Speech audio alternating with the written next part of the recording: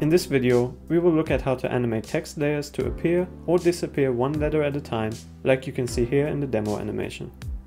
With your text layer selected, open the Properties inspector and scroll down until you see the trim slider. Dragging this slider cuts off the text at the percentage that you select. We can now add keyframes to animate this effect.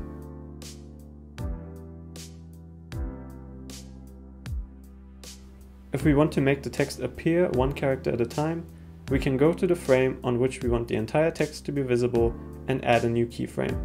Then we go to the previous keyframe and change the trim to 0%.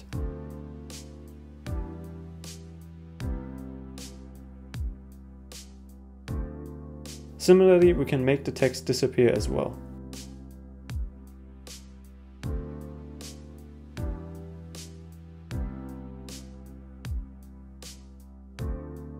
One final thing to remember is that you can only edit the text in your text layers on frames that show the entire text.